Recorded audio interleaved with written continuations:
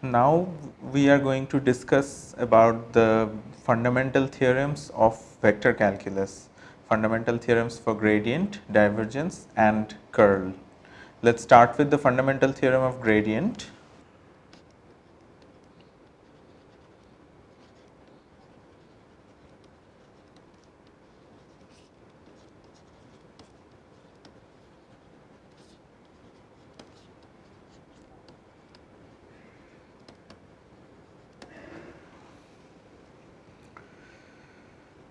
If we integrate over a range from a to b, a differentiated quantity, that is a first order derivative df dx with respect to x, we know we will get fb minus fa. The fundamental theorem of gradient says, according to the fundamental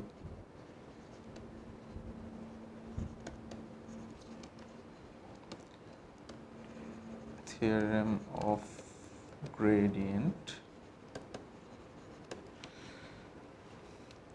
integration over the range a to b, gradient of a scalar field t dot dl, that is a line integral of it, is t b minus t a, which tells us that the line integral of a gradient does not depend on the path. It only depends on the values of t at points, at the endpoints, point A and point B. It does not depend on which path we take to go from A to B. In other words, it is path independent.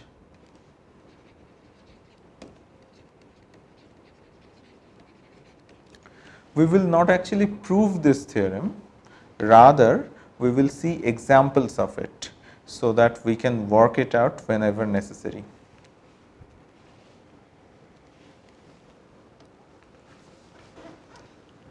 Let us consider an example.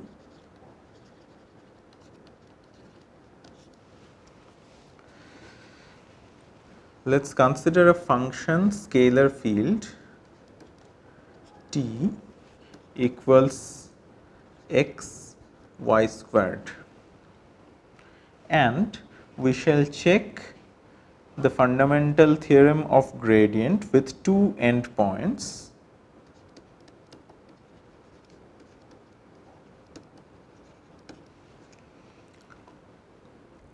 a point, the coordinates are 0 0 0, and point B, the coordinates are 2 1 0 in Cartesian coordinate system. So, we can first calculate the gradient of t.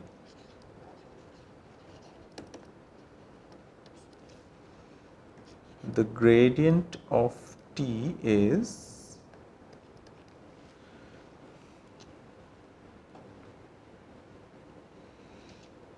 y squared x cap plus 2xy y cap. With this value for the gradient, we are supposed to prove that in this Cartesian coordinate system, this is the x axis, this is the y axis, we are given 2 points. Point A is the origin and point B has the coordinate 2 1 0, that is here. Because there is nothing in the z direction, I did not really plot anything, I did not show the z axis in this picture. So, here we will consider two different paths. One path would be moving along the x axis for 2 units, and then moving along the y axis for 1 unit. This and this is path 1. Path 1, here we move along the x axis for 2 units,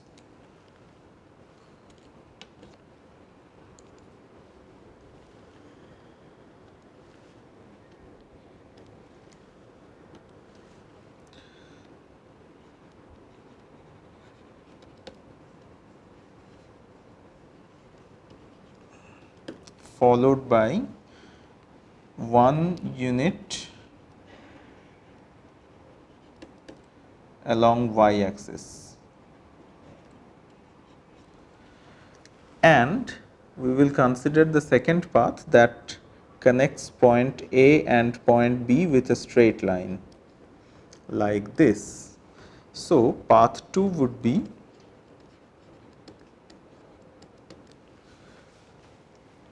straight line connecting point A and point B.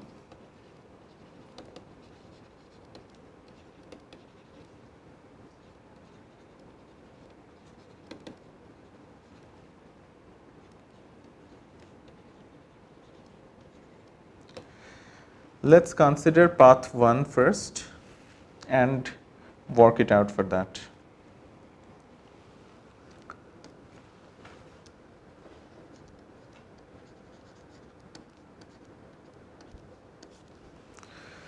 For path 1, for the first segment we have y equals 0 and dl is entirely given by dx x cap in the first segment.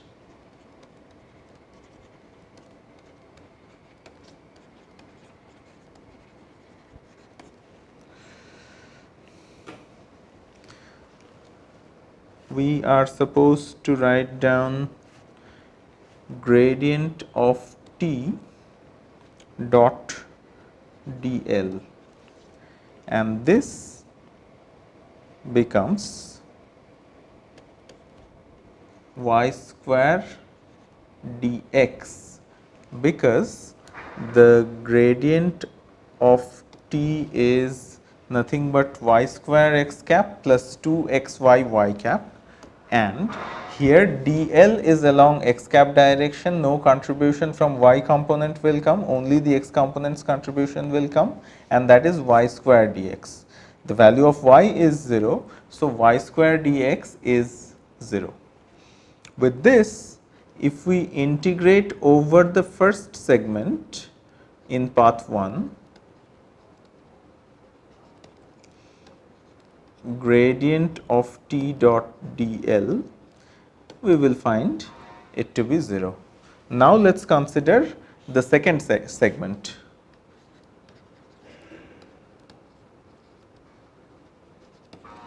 In the second segment, we have x equals 2 and dl. Now, we are moving along y direction. So, dl equals y cap dy. Gradient of t dot dl in this direction would only have the y component, 2xy dy, because there is no x component of dl. So, for after the dot product, x component will go away, and since the value of x is 2, we can write this as 4y dy. Now, if we integrate it over the second segment,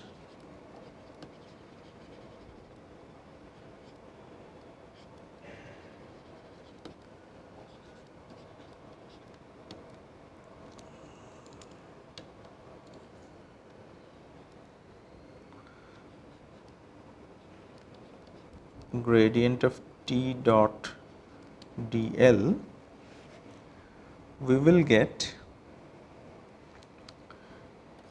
the range of integral is here dy y changes from 0 to 1, the argument is 4y dy,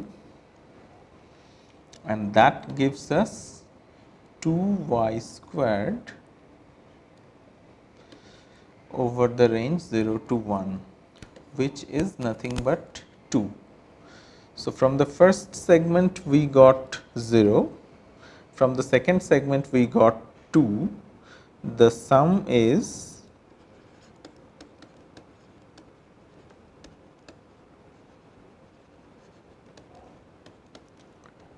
2.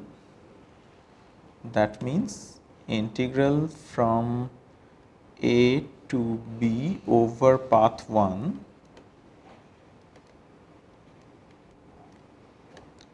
gradient of t dot dl, this is 2. Now, let us consider path 2.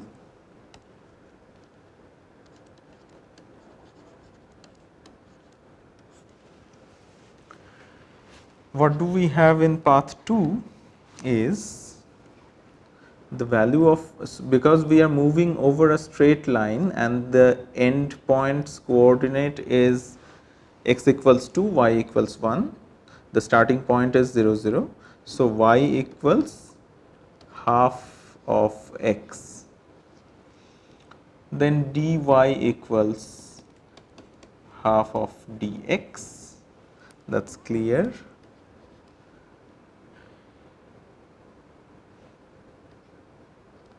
Gradient of t dot dl, that would become y square dx plus 2xy dy. And if we now convert everything in terms of dx, just by the relationship we have found above, it would become 3 over 4 x squared dx. Now, we are supposed to integrate over x in path 2,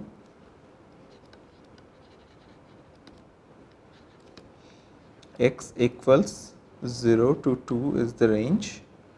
We will integrate 3 over 4 x squared dx, and as a result we will get 1 over 4 x cubed, 0 to 2 is the range, equals 2. So, we can clearly see that the integration over path 1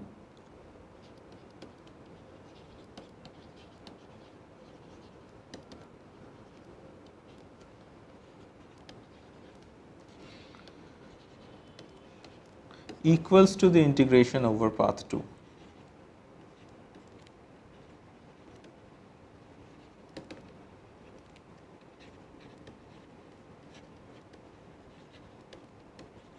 So, the theorem, the fundamental theorem for gradient is verified.